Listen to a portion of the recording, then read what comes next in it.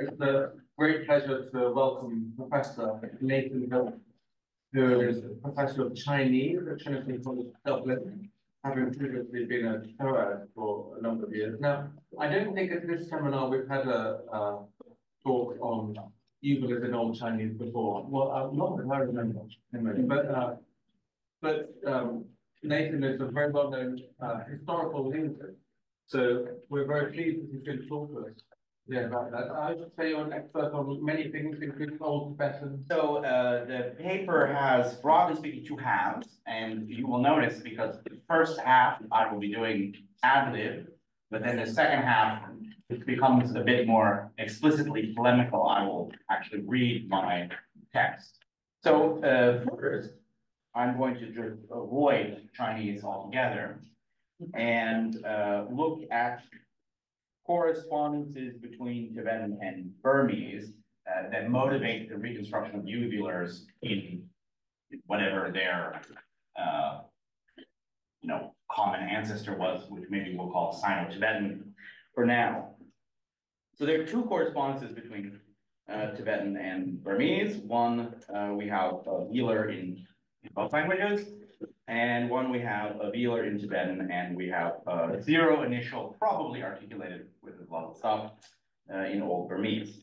And I think that other things being equal, the typical way you would address a correspondence like this is you would reconstruct the velars that are velars like in both languages to a velar, and you would reconstruct the velar zero alternation to something else. Yeah, and how about a uvular? Because it's quite normal for uvulars to turn into velars. It's also quite normal for uvulars to turn into glottal. So now we've reconstructed a velar-uvular opposition for the common ancestor of Tibetan and Burmese. But let's look at some data. Okay, so we have the word for bitter with both velars in both languages. We have burden or load in Tibetan, which I'll just say, none of these cognitive proposals come from me. They're kind of widespread in the literature. So that's compared to saddle frame in Burmese. And then we have kidney or I don't actually use this word, so I'm not quite sure how to pronounce it. Reins, yeah. And then loin or waist in Burmese.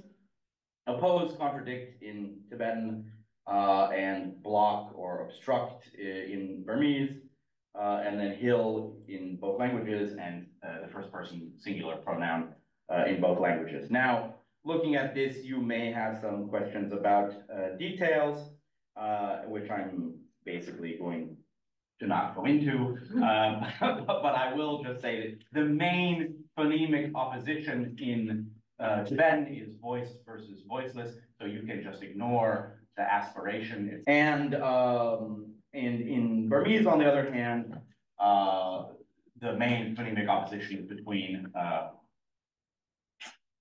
non-aspirated and aspirated, and there are no voiced consonants in inherited Burmese vocabulary. So that simplifies the picture, but then you'll still say, okay, but in the word for hill, for instance, Tibetan has a voiced initial, and Burmese has an aspirate, which will probably go back to a voiceless. So there's still some work to be done there. And then you can start telling stories like, well, the aspiration or the voicelessness is conditioned by the S prefix or what have you. But it's a mess. One way or another manner, correspondences, even Tibetan are messy. And there's a big chunk of my 2019 book that lays out, that mess. And it's messy because so much of the morphology in probably in the proto language, and certainly in many of the daughter languages, is prefixal. So if you have a lot of prefixal morphology, you'll get messy initial manner correspondences. There's a lot of work there to be done, and if you some weekend are not sure how to spend, you Time.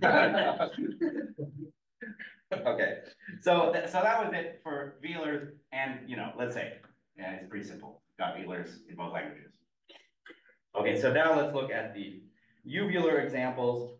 We've got needle in both languages, home in both languages, and I'll say I particularly like this cognate because needle could be, probably is, in fact, maybe a loan word of Ondervoort. But home is probably old, yeah.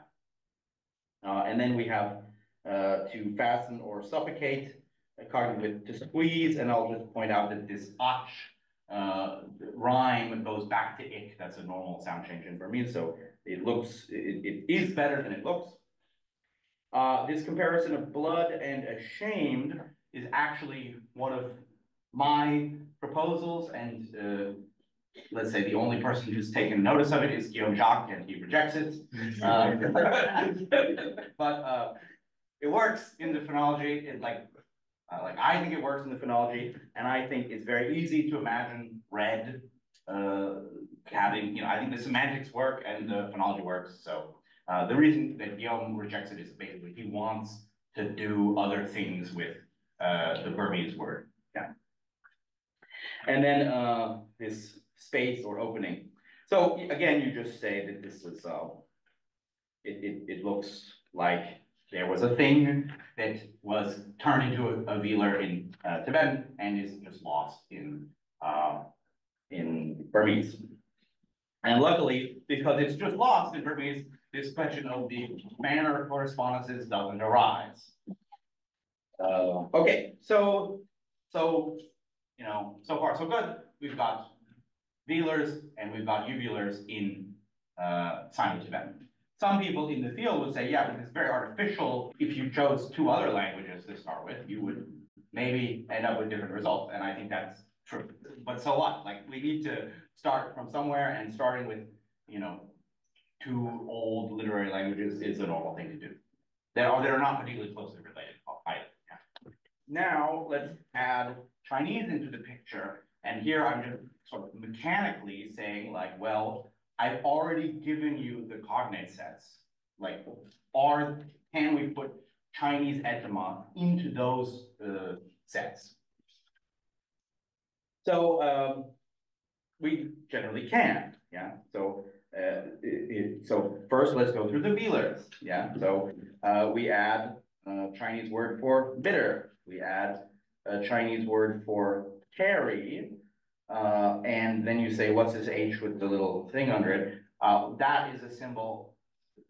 I'm using my system for writing Middle Chinese. And if you want to know about it, you can read an article where I lay it out. But this is a voice velar fricative. And everyone agrees that one of its sources, maybe it has multiple sources, is a g, just a voice velar stop. Yeah. So you can look at it and think that it could look up. Okay. So then we have kidney, and then in Tibetan we add liver for Chinese. We have this oppose, obstruct, and we add shield or ward off in Chinese. We have hill, and we have a word for hill.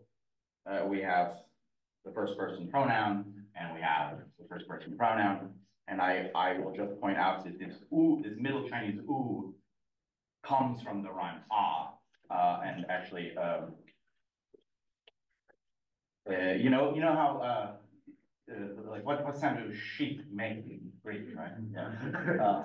VV, right? Yeah. So in the same way, in Chinese, the way that you say that you're surprised is ooh. Yeah. So probably aha, right? Okay. So yeah. So that's something that everyone also agrees on. That the ooh comes from ah. And that rhyme is called the fish rhyme in Middle Chinese terminology. And for instance, the word for fish is yu in Mandarin Chinese. and the Tibetan word for fish is nya, the Burmese is nga. Okay, so now I've convinced you that the vowels work. So I've added the Chinese data into the velar correspondences, and lo and behold, they're velars. So now we can be, more happy with having reconstructed velars for Proto-Sino-Tibetan. Well, now let's look at the uvulars. So we add needle and we get chim. Okay, so this has some problems. We have a ma instead of a pa. That's the big problem. And then we have a chi, where we want something other than a palatal. But in Old Chinese, the palatals have two sources. One is dentals and one is velars. The velars palatalize very early, and then later dentals palatalize. With velars, the conditioning environment is a little bit insecure, but it won't surprise you that the vowel I is one of the places. Here, I think we reconstruct usually a schwa, so the Chinese would be something like gum. So it's not a great comparison, and that's one reason why I think maybe it's a bond word. And I think, although I really don't know about these things, that other language families in the area, like Hmong-Mien and Kradai, have similar words for needle. But of course, they just couldn't borrow it from Chinese. Yeah. Anyway, needle's a problem, but I'm not going to put too much weight on it. So if you don't like it, throw it away. Okay, then house. And this one I really like. This comparison comes from Laurent Cigar. So it means subterranean room, and it refers to it's actually I read this book about records of the Inquisition in France in the 14th century, and at the time the French lived in, like, in that part of France, at least the southeast, they lived in this kind of house. It's like half underground, where you sort of dig a round hole and then you put a roof over it. Yeah, so that's what this means specifically. And I don't know what kind of house the Proto-Sino-Tibetans lived in, but it seems like this is probably maybe the inherited word for house in Chinese, and that another word for house means maisonette or something like that. Okay, so I think that's a really nice etymology, and then you would see it, like Burmese, has a zero initial. Okay, and then for squeeze, you say that looks like a totally random word to have chosen, but it can come from X in Old Chinese, and that again is uncontroversial. That basically what happens is a KS, the K drops out, and then you get blah blah S. Yeah, and then the S changes into a high tone. Yeah, so right. And then we have this word red or fiery that basically gives me exactly what I want for my comparison in this last example. And then I'll just say that this a vowel, so it's something like hack. Everyone agrees that one of its sources is ra. So we can temporarily reconstruct something like ra, no problem. Yeah. This H I'm using was in Middle Chinese a voiceless velar fricative, and the origins of the voiceless velar fricative is a serious problem for Old Chinese. But I feel like this cognate is good enough that I'm allowed to keep it for now. Yeah, and for now I would just point out that none of these reflexes are the same as the ones in the velar cases, except maybe for needle. But even, let's say, just at face value, even needle has a different outcome than the velars that you were looking at earlier, right? So that suggests to me that we do need some kind of velar versus something else distinction in Old Chinese. Even if you are happy to throw out the first and the last example, then we still have two quite good correspondences. And, maybe some people would say, you shouldn't build the phonology of a proto-language just on the basis of two examples. And I would say, well, then you and I disagree. The whole point is sound change is exceptionless. So if it works, go with it. That's my feeling. I'm happy to build the case for uvulars entirely on the basis of these two examples. I'm happy to say I don't think I need to do that, but if I did need to do that, I would be okay with that. Okay, so I haven't so far made the case for reconstructing uvulars in the history of Chinese on any Chinese internal grounds. And that's that's the way I'm trying to sort of structure this paper, is to say, look, we need velars and uvulars before we get to Chinese. So then the question isn't, whether or not there were uvulars in the history of Chinese. We know there were uvulars in the history of Chinese. The question is, what happened to the uvulars, and when did they become something else? We also know that they did become something else because there aren't uvulars in Chinese today, right? So it's a question of when. It's not a question of whether. And now the question is, did old Chinese have uvulars? Well, some people say that old Chinese did have uvulars. So now I'm going to present that Chinese internal case for uvulars. All right, so to start with, just some basics about how the Chinese writing system works. So some Chinese characters are logograms, like the word for horse is a picture of a horse. And in an earlier version of this handout, I made it very big so you could see it, but it took up too much room, so I've made it small again. But if you turn your handout sideways and squint, you can say, yeah, it looks like a horse. Yeah. Okay. Now they didn't turn it sideways. They wrote their horses like this, like standing on their tails. Yeah. So I don't have a story to tell about that.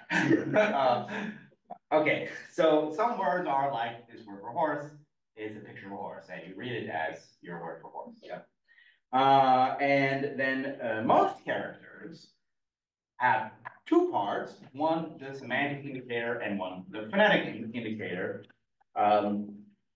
So for instance, we have this word headboard, and it has the semantic tree, and it has the phonetic horse. So so that if you see this character, you will think, how am I supposed to read it? Well, it's either a word that has something to do with horses and is pronounced like tree, or it's a word that has something to do with wood and is pronounced like horse. And then you say, oh, it must be headboard, because headboard is pronounced the same way as horse. Yeah, that's the way the script works. At least, if we're imagining the early days of the elaboration of the script. And I'll just point out, it's exactly the same as Sumerian. Yeah. The way Sumerian is different than from Chinese is that Chinese came up with the clever idea of always having the logogram fit inside a box. Yeah. Whereas in Sumerian, you can kind of just jumble these phonetic and semantics around and get kind of long stuff. I mean, I don't even know what they call it. Like we would say in a Sanskrit context, aksharas, but that's not quite right either. Yeah. But you can have, you have these little graphic components, phonetics and semantic determiners, and you can pile them up. You can pile them up in Sumerian, you can pile them up in Chinese. In Chinese, that stack always has to fit inside a box. That was not true in oracle loans, but by the time you get to the Zhou dynasty, someone had this idea of like, oh, you should have the characters all be the same size, no matter how complex they are. So for the purposes of historical phonology, that means we have a huge pool of information, although how to use it is quite tricky, where, we know that horse and headboard must have sounded somehow alike. Maybe not the same, right? So what are the parameters of phonetic similarity that permit you to use this? Is called the rebus principle, right? It's like It's like on that. God, there was some game show on TV when I was a kid. That I don't remember the name of it, where they would draw pictures and you would have to guess the sentence, yeah. And so they would like always use an eyeball for the word for the first person. Yeah, that's the Rebus principle. So what is the scope of phonetic similarity that this script has in mind for application of the Rebus principle? It's just important to sort of get out of the way that probably in reality, different people at different times had different phonetic criteria for their application of the Rebus principle. But if that's our understanding, we will get nowhere. I just say, well, you know, some people probably did it differently at different times. Then we can't use this evidence for research. So instead, it's useful to articulate some hypothesis of what those parameters of phonetic similarity were, and I will get to that in just a moment. But first, I will just introduce the term Sheshong series. The Sheshong series is a suite of Chinese characters that share the same phonetic. So I give one here for you. So so you can look at it. Yeah. So we have the kind of mother character, which is the logograph. So it has no semantic determiner. It's like your picture of a horse. It's just a symbol that stands for a word, and then you have all of the characters that are sort of born from it. And I have a way to transliterate this that's inspired by how things are done in the Near East, where I write for instance, the mother character in this case, I write it as a pa, and then I continue to write it as a pa, as an indication of the pronunciation. In all the other characters, that's transcribing the phonetic determiner in those characters. But then I use a sort of truncated Latin abbreviation for the semantics. Yeah, so the first one is vest pa. That means it was pronounced like pa and it had something to do with clothing. Then I have tum pa. That means it was pronounced something like pa and it had something to do with a mound. Yeah, so if you know Chinese, which some of you do, you'll, I think, see what I'm trying to do here, yeah? And I think it would be really nice if other people did it this way, because then people who don't know Chinese characters could make sense of arguments about Chinese historical phonology in the way that happens in the study of Sumerian and Hittite and whatnot. But let's say everyone who knows any Chinese who has seen this thinks I've absolutely lost my mind. So anyhow, and I have an article, quite old one now, where I lay out this sort of system, and then you see you have two nascent systems next to each other, right? The first one is how I transliterate the character. That's the point. It's not a reconstruction, it's a transliteration. And then the second one is the Middle Chinese pronunciation. The Middle Chinese pronunciation is attested. Okay, it's not attested in Roman letters. We would need a lot of time to talk about what's going on here with this Romanization, but it is attested. There's a book from 602 that systematically represents the pronunciation of about 9,000 characters. So you can understand this as that's how it's philologically attested in 602. And I have a transcription relying on Baxter's transcription. Sort of, I cleaned it up to make it more indological, because that's how my brain works. And it represents the attested pronunciation from 602. So you have an attested pronunciation from 602 in italics, and a transliteration of the structure of the character in non-italics. Okay, so now you know what a Sheshong series is. So any observations about how similar the pronunciation of a word has to be in order to warrant being written with the same phonetic? And don't look at the handout. For the answer, anyone? Just or do look at the handout, but just the pronunciation. Don't look at the answer at the bottom of the page. Yeah. Any observations? What do these have in common? Pierre and Pierre and Pierre. Yeah. Place of articulation. Pardon? Place of articulation. Place of articulation. Yes. Okay. And now let's look at the, I don't know, the Auslaut. Do we have Bic and Pang and whatnot in this series? No. Yeah. No. So there's so the initials have to have the same place of articulation, and there's some kind of constraint operating on the codas. You would say, well, they're not all the same rhyme, but actually it's only two, and that probably reflects a late split. So probably in Old Chinese they had the same rhyme,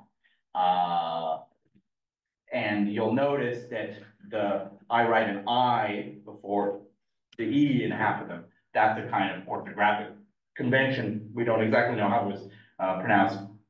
So in Old Chinese, there were two types of syllables, which you call type A and type B. So in this case, we have type A, and type B, e. So we can hypothesize that whatever the type A, B distinction originally was, in probably the kind of middle of the Han Dynasty, it conditioned some kind of big vowel change. So that's why we have this these two different rhymes. And in general, it's always two. Yeah, you have a Shishun series. It's long and short. It might be only one. It might be that particular Shishun series is all type A characters, but it never has 10 different vowels. It's always one or two. So we can hypothesize that in Old Chinese there's only one. Yeah, okay. Now, what doesn't it represent? Well, even here we see that it doesn't, we're indifferent as the tone. Yeah, we can say the tone doesn't matter, and the manner of articulation doesn't matter. One thing that was fun about the chapter with James was we talked about methodology of historical linguistics, right? And Baxter and Cigar see themselves as Popperians, where you have a hypothesis and then you look for evidence to refute that hypothesis. And I don't think that this is a good philosophy of science. And I am going to promote the exact opposite. So his is called hypothetico-deductive. And I'm going to call mine empirico-dogmatic. So the empirico is we look at something and we see a pattern. Yeah. And then the dogmatic is I'm committed to this pattern now. Yeah. So I have to continue to see this pattern even when the evidence contradicts it. Yeah. And so that's what I call the empirico-dogmatic method. And I think all major successes in historical linguistics have come with this method. Think about De Saussure and the Laryngeals. You can think of it that way. He noticed a pattern, and then he saw the pattern even when it seemed not to be there. Yeah. So I'm going to now apply that method. And in this case, we'll call it the Shesham hypothesis, where the Shesham hypothesis is if two words are written with characters that share the same phonetic, then they would have had the same place of articulation for their initials and the same rhyme for their finals. And if I find a Shesham series that appears to violate that, that's my problem. I need to fix it. Okay, so now let's look at one such style of violation of the Shesham hypothesis. There are various phenomena which are basically types of apparent violations of the Shesham hypothesis. So now we're going to look at one particular phenomenon, which I would, in the tradition of naming things after people, I would call Pons phenomenon. So in Pons phenomenon, we have contact between velars and we call them laryngeals in Chinese studies and don't put any particular stock in that choice of words, okay? But you'll see that it's not a natural class. The glottal stop, a ya, the voiceless velar fricative. Yeah, so we have contact between velars and other stuff. Yeah, okay. So let's look at it. So in example one, now just head straight to the examples, the dotted examples. In the same series, you see we have a velar, a glottal stop, a voiced velar fricative, and a voiceless velar. In example two, we have an aspirate velar stop and a ya. In example three, we've got glottal stop, we've got an initial wa. Well, it's with the glottal stop. Anyhow, you get the idea. We have things that are not homoorganic in Middle Chinese.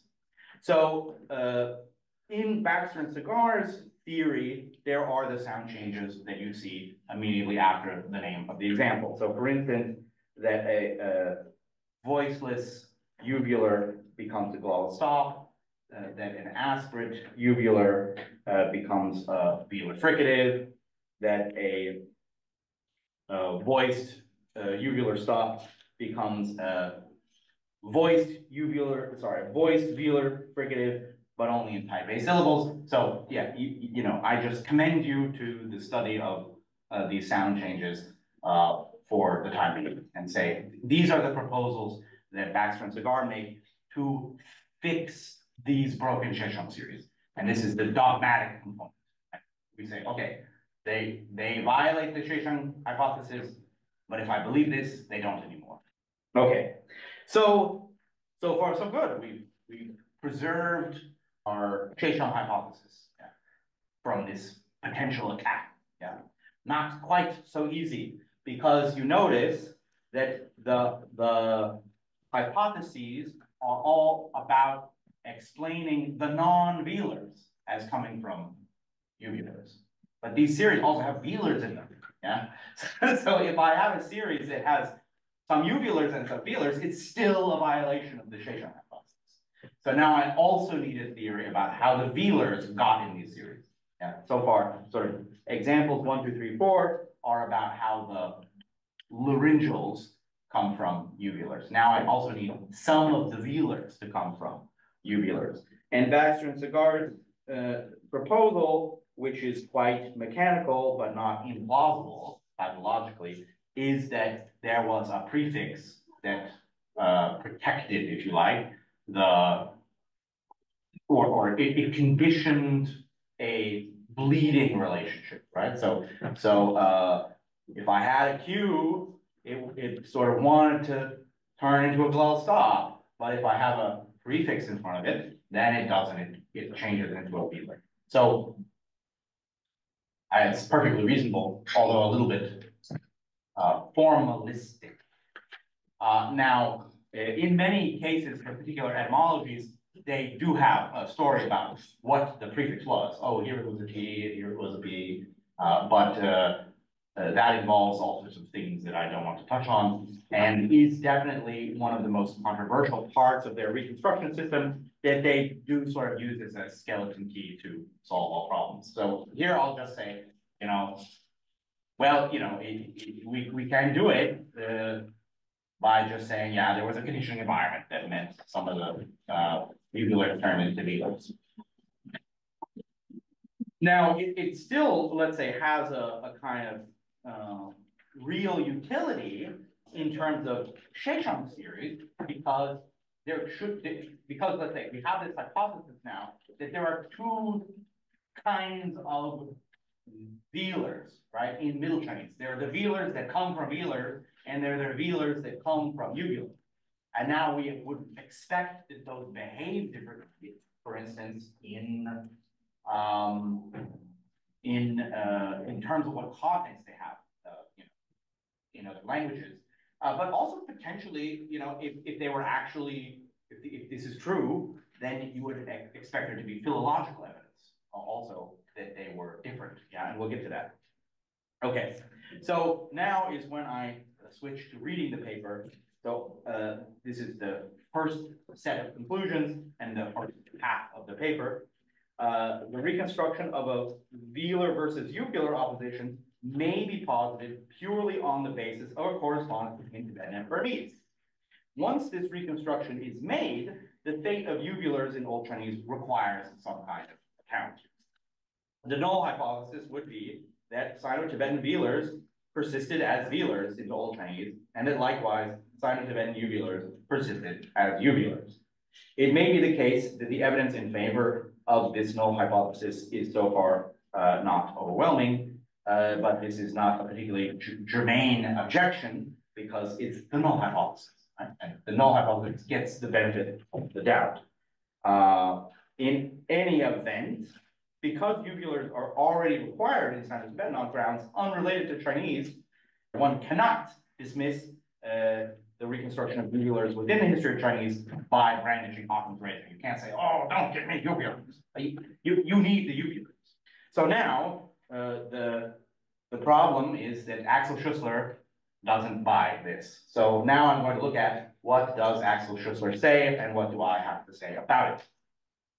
So if we look at the treatment of a few Sheshong series in the hands of Schussler, and that is minimal Old Chinese, written OCM, and in the hands of Baxter and Cigar, which is new Old Chinese, NOC, it's pretty clear that Baxter and Cigar's reconstruction satisfies the Sheshong hypothesis better. Now, you know, that's maybe Axel Schussler would say that's because they, you know, stop at nothing to satisfy the Sheshong hypothesis. But let's just say, as a starting point, you know, we all use the Sheshong hypothesis, and they stop at nothing and manage to get there, whereas he stops the first time he trips over a pebble in the road, and he doesn't get there. And this is in table 1, where I've broken it into, what is it, 1, 2, 3, 4, 5 different theories, and you can just look at Baxter and Cigar's reconstruction and Schussler's reconstruction. And I think that the second chunk is where it's most striking, where, you know, up for OCM, we have clone, Kong, Ong, Long. These things just basically have nothing to do with each other in terms of initiative, yeah. Whereas it's lovely if ornate for Baxter and Cigar's reconstruction. Okay, so I would say prima facie, you know, we should say, good job, Baxter and Cigar, you have stuck with the Sheshong hypothesis. And Schussler correctly characterizes the advantages of the uvular approach, namely this interference of laryngeal in velar series. So that's point A. Point B, the failure of certain Middle Chinese homophone groups to overlap in the writing of extubated texts. This is basically, we expect certain kinds of spelling mistakes if two things are pronounced the same. You know, like we could say, for instance, night with a K and night without a K.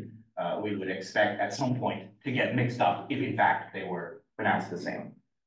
And we have cases where it doesn't happen. In particular, these two things, gong, and I don't have a good way to read them out loud, but let's say one is maybe gong uncle, I'll call it, and one is gong work. So Baxter and Cigar say they don't get confused. So they were probably pronounced differently. So Schussler acknowledges that, and he also mentions that there's foreign transcription evidence in favor of the uvular hypothesis, and I'll look at these 3 types of evidence. But nonetheless, Schussler rejects the uvular hypothesis, so we'll look at these 3 types of evidence and what he says. So first, contact between velars and laryngals, which was the reason that I motivated the reconstruction of uvulars in the history of Chinese. So Schussler makes an effort to defend his belief that phonetic series are an unreliable kind of evidence which can be overlooked when convenient. I'm quoting Baxter and Cigar there. So now I'll just read this long quote from Schussler. He says, Old Chinese rhymes with many words and graphs. That's to say, I stumble over that every time. Rhymes with, I think we're talking about poetry. That's not what's happening here, right? It's Old Chinese rhymes that have many words and graphs, like have ample graphic elements available to keep words with initial velars, clusters, and glottal stop separate, so that K and glottal stop do not need to mix. Thus, we have this series Ka, which writes only velars, and then we have Ja and Ja that write clusters like Kra, and then we have this that writes glottal stop initial. So in this case, we've got lots of different series. We can make very fine-grained phonetic distinctions. On the other hand, rhymes like up with relatively few words have correspondingly fewer graphemes at their disposal. There is no phonetic series, there's no sheshang series, up. So the few words of this shape are slipped into other series. Once this was done, occasional mixes of velars and originals were accepted. So I want to emphasize, a two-part story. I have to do something for pragmatic reasons, and then I allow myself to do it in other circumstances. So Baxter and Cigar agree with Schussler that some phonetic series were exceptionally pressed into service to write rare syllable types, a phenomenon they dubbed faute de mieux phonetics. But they reject Schussler's contention that these faute de mieux phonetics were precedent setting for more common syllable types. So this is what they say. They say, the preference for optimal phonetics is local in scope, that a word pronounced as up could be written with a faute de mieux cup phonetic did not undermine the entire system, i.e., did not result in a phonetic, for example, kan, becoming acceptable way of indicating the pronunciation on, when there were already phonetics for on that existed. So I'm not reading the quote very well. So Schussler's notion that any phonetic contact that can occur when one is hard pressed for an appropriate phonetic then gives rise to precedents for similar contacts in more common syllable types leads inexorably to a testable prediction. Such contact should start in rare syllables and then spread in the course of younger character coinages. Yeah, so some characters are older about it, are invented at different times.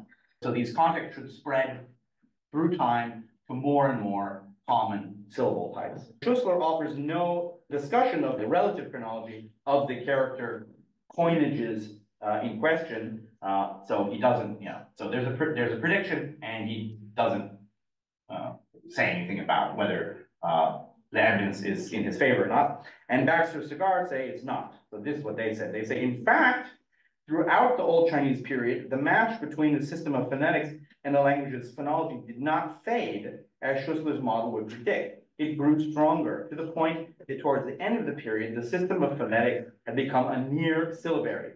Warren State's scribes, writing on bamboo slips, kept phonetic elements relatively stable, while semantic determinatives could vary from one token to the next, even under the same hand. Referring to the data in the first two rows of Table 1, Schussler contends that ang, shadow shade, and tang, bright, are not derived from the same root, but an example of a popular mental connection between graphs that has nothing to do with etymology. The reader is left to wonder how Schussler has gained direct access to the inner lives of the ancients. Baxter and Cigar point out that in early texts, both words are written with the same character, a fact that by itself thwarts Schussler's account, since the rebus principle is only available when two words have similar enough pronunciations. So quietism is the only disposition to the contact of velars and laryngals in phonetic series that Schussler will countenance. As such, in his discussion of the history of the proposal, he scolds Pon and Baxter for upturning his apple cart. Inconsistently, he makes fun of Pon for restraint and then immediately mocks Baxter and Cigar for their chutzpah. Baxter's openness to revising his thinking in the course of 22 years of additional study, Schussler also ridicules. So let's see him do these things. Pon postulates uvular stops to explain co-occurrences with velar stops. Although one may wonder how Q contact works better than glottal stop K contact that was accepted until recently by scholars, including Baxter, and has felt natural to native writers since Han times at least. But unlike Pon, Baxter and Cigar require distinct velar and uvular series, which neutralizes Pon's original rationale for uvulars, which was precisely the coincidence of their two manner series, velars and uvulars, in phonetic series. This should have been the end of the thought. But theories have a way of getting divorced from their raison d'etre and taking on a life of their own. Baxter and Cigar now use uvulars to claim Old Chinese distinctions among Middle Chinese velars. The transition from, this is me now, right? The transition from Pon's to Baxter and Cigar's proposal is not a story of a hypothesis losing touch with its raison d'etre, but rather of a raison d'etre finding more adequate fulfillment in a revised hypothesis.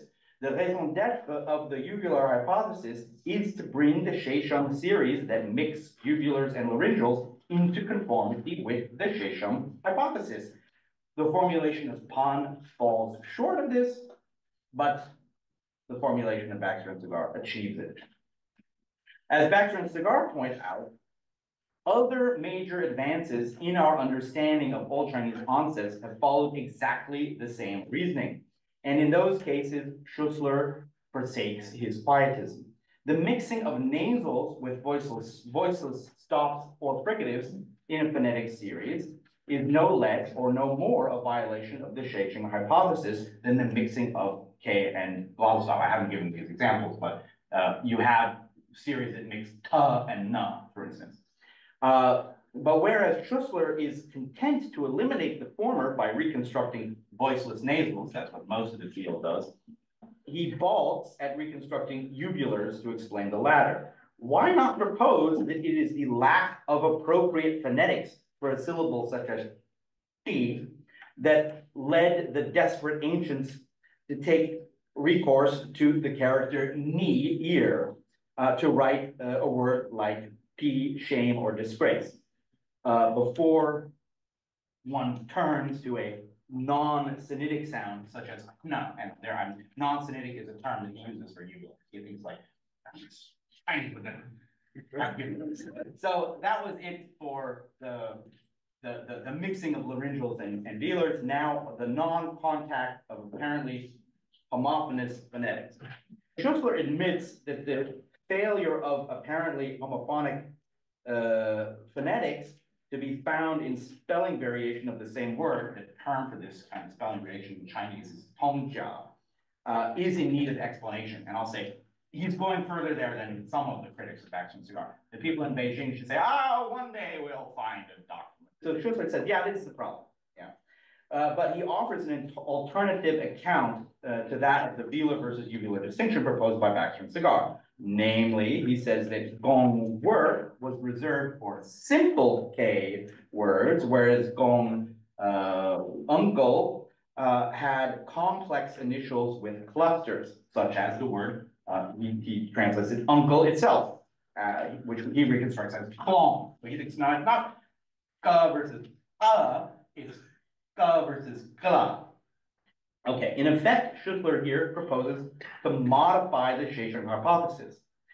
So here's the new Shesham hypothesis. To appear in the same Shesham series, it is not enough for initial stops to be homoorganic, but they also must be homogeneous with respect to the complexity of the initial. He would have done well to argue that a broad principle of separating simplex and complex onsets into distinct series is discernible in other cases. The parameters for his revised hypothesis are also quite unclear. Like he doesn't say how, like, okay, so he's rejecting the sort of standard Chation hypothesis. He doesn't say what his alternative is, yeah? Countless series ride roughshod over the presence or absence of a medial R. Clearly, medial R is ignored in Chation series. So why was medial L treated totally different than medial R? So Baxter and Cigar object to Schussler's proposal as follows. The uncle phonetic itself is regarded by, that's to say, the picture, yeah, is regarded by paleographers as the original graph for this word wung, which starts with a glottal stop. Under any reconstruction system, the Middle Chinese glottal stop initial cannot reflect an Old Chinese velar, nor is there any known process for turning velars into glottal stops. This implies that the Middle Chinese initial in father prince is secondary. Yeah? They're saying the character that we use to write prince was originally a drawing of a jar, and the word for that kind of jar starts with a glottal stop. So your KL trick is not going to work. That's the point, yeah. So drawing together 5 words written with characters from the Chation series built on this uncle character, Baxter Cigar write as follows, and you might want to sort of look back. This is that second chunk of table 1, yeah. So Schussler's forms, close to Middle Chinese, do not explain why the Gong phonetic was selected, nor do they give substance to the lexical root common to the first 3 items, father, father-in-law, old man, or to the last 2, earthen jar, contain. Now, I will say that Baxter and Cigar rely in this way a lot on what I call etymological speculation. It's not a term they're fond of, yeah. But I would say sometimes it's more plausible, sometimes it's less plausible. But if there are 3 words in a series that mean father, father-in-law, and old man that like are somehow probably pronounced very similarly, I don't think it's crazy to think that they're morphologically related, right? But I will admit that when etymological speculation becomes crazy, is quite a hard line to draw in the sand. Yeah. Okay, so and then they also mentioned that one of these words is respelled basically after a sound change, and they say like, well, what, if they were so totally equanimitous about kind of how closely 2 things had to be pronounced to use this particular phonetic, why did they respell it after a sound change? Yeah. Okay, so all in all, Schussler's alternative explanations for the absence of Tongzha contact between apparently homophonous phonetics is less effective than the uvular hypothesis. That's my conclusion on his attempt to deal with this kind of gong problem. Okay, so now on to the foreign transcription. So Baxter and Cigar appear not to have rehearsed any of the transcriptional evidence for uvulars in their own publications, but they refer to Pon 1997 and Polyblank 1962. The main evidence they seem to have in mind is a glottal stop appearing where other evidence points to a velar. So it's similar to what we saw in the Shishim series, but now in foreign transcription. Yeah.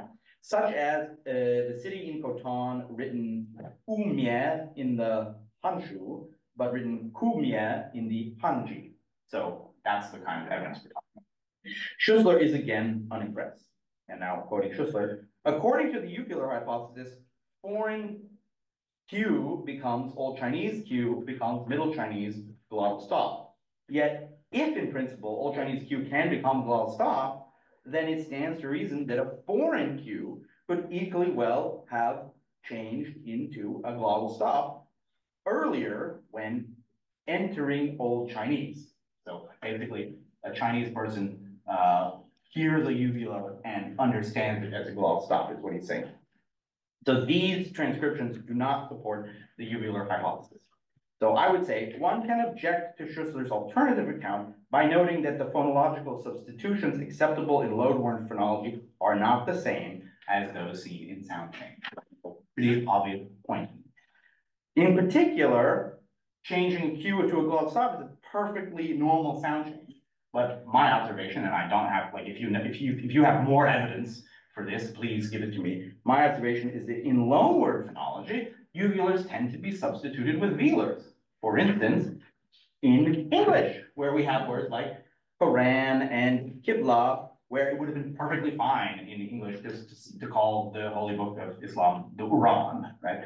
But we don't do it. So now I'm sort of done with, basically the second chunk of the paper, which is I'm not that impressed by Schussler's objections. So the second set of conclusions, in general, Schussler's attempt to offer alternative explanations for the relevant phenomena are unconvincing. Although to the extent that they suggest a program of research, they are doubtless useful. Yeah, so like we should look, for instance, more systematically at these at the relevant foreign transcriptions, I would say.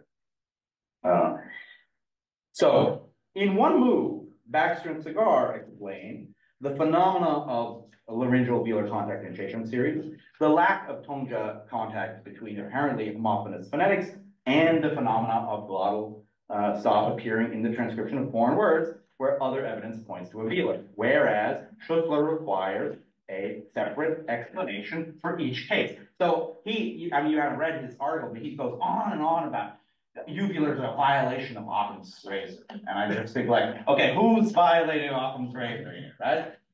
Okay, so in order for Schussler's account for laryngeals and velar contact in phonetic series to be convincing, he would need to show that both the mute phonetics, once established, become more and more common in different syllable types. In order for his argument about apparent homophonous phonetics not being used for each other in spelling variation, he would have to flesh out his idea that it's about consonant clusters rather than uvulars. So what I want to do here is say, and if he wants to prove that his account of foreign transcriptions is right, he would need to blah, blah, blah, but I can't actually think of what he could do. But that may be my problem. Like maybe he can think of ways to strengthen that argument. Okay, so then as the overall conclusion, I will just sort of remind you of my first set of conclusions and then link the two together. When we bear in mind that uvulars must be reconstructed at the level of Sino-Tibetan for reasons independent of Chinese evidence, and that at least 3 types of, at first blush, unrelated Chinese internal problems receive an explanation with the uvular hypothesis, the coincidence that internally motivated uvulars occur exactly when we need them on comparative grounds is, I think, in effect, incontrovertible reason for believing them. Yeah? And the sound and fury that Schussler directs at the uvular hypothesis is merely his filial expression of a fondness for auld lang syne. I think it's just okay. That's the end of my paper.